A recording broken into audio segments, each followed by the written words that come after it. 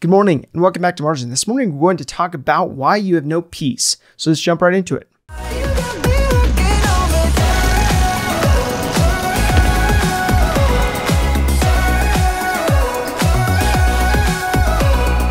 So jumping right into this theme on care, I left off with a question in the last episode.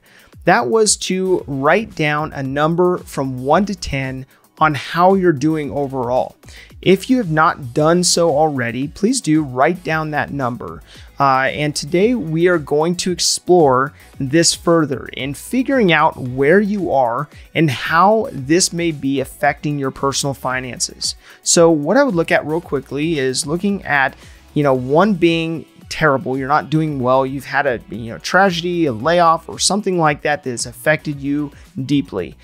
10 being that you are on a mountain peak, you are doing extremely well, you're really happy, so on and so forth. So figuring out in between there, 1 to 10, figuring out where you are from a starting point, and then we can proceed from that point. So years ago, a mentor of mine, when we were meeting at a Starbucks, asked me how I was doing.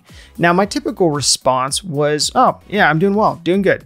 And probably was that day as well. Now, knowing that he would have clarifying questions to get a better idea of where I was actually doing, where I was at, how I was doing, he asked a question in a different way. He asked that very question and in a way that he broke it down by categories. So he said, let's go category by category, and you place a number from 1 to 10 in each category. So he started by saying, we're going to look at 5 P's that touch all the bases for how you're doing overall. Now, the first one was purpose. Now, from 1 to 10, how clear is your purpose? And are you actually living out your purpose? So you asked me that question, and I'm asking you that question today. This would be the vision you have for your life and how you are carrying out your God-given strengths and abilities in fulfilling your greater purpose. So looking at that, you should be able to get an identifier. You should be able to get an idea very quickly on whether you are not fulfilling at all that purpose as a 1, or you are fully, fulfilling that purpose as a 10. Now, the second P was your physical place. Now, from 1 to 10, how is your physical place? And are you living where you want to live? Now, this would be the place in the home or apartment that you live in. This could also be the area of the city that you live in, but it all points to your overall enjoyment of the place that you reside. 1, of course, being that you are not in the physical location that you want to be in this season of life, and 10 being that there's no other place you'd rather be, that you're in paradise. Now, P number 3 came down to provision.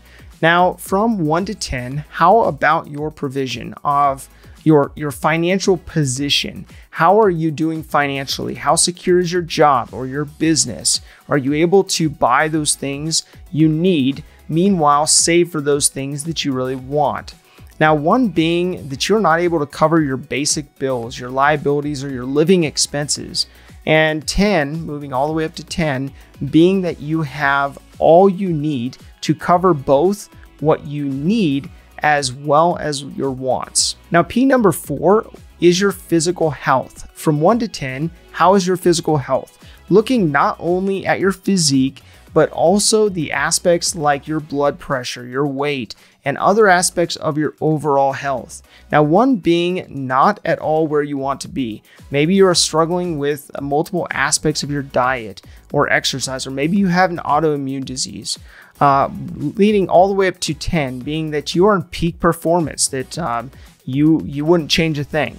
Now, lastly, P number 5 is where you're at relationally. This has to do with people. So looking at, from 1 to 10, how are you doing people-wise? How are you doing with your relationships with your family and your friends? Are they healthy?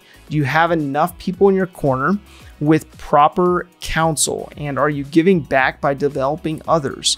Now, 1 being that you do not have the right people in your corner, or maybe not enough people in your corner. You don't have the right relationships or maybe healthy relationships. And then 10 being that you have the right relationships and the right number of relationships, and those relationships are healthy and thriving.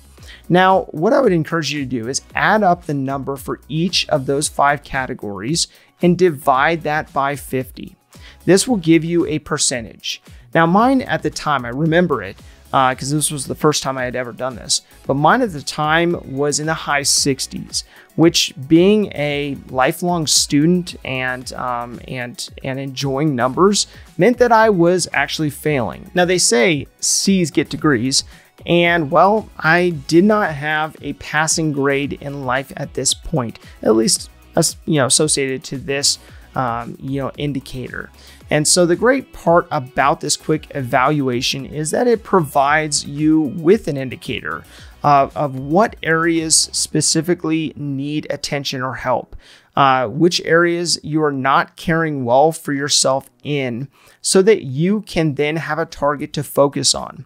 Now, I have found this little test has been really helpful in relationships, in the relationships in my life, in improving both accountability and care for myself as well as for others, and being able to identify those areas and those aspects that need help quickly. Now, my call to action today is to take the number that you received and share the test with someone you care about. Maybe a spouse, maybe a mentor, or a best friend. This transparency will help break the ice per se, and help to better deepen that relationship. And maybe it'll help you to have conversations that were hard to start otherwise. If this information is helpful to you, please do like, subscribe, and hit the notification bell so you're reminded to come back on a daily basis and improve in managing your personal finances. Thank you for your time. Enjoy your day, and we'll see you back here tomorrow.